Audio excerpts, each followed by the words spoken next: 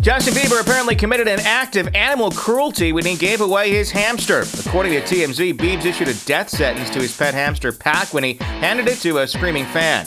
Seems that even if his intentions were good, the California Hamster Association explained that hamsters are fragile creatures that often succumb quickly to illness and death, especially when faced with sudden environmental change.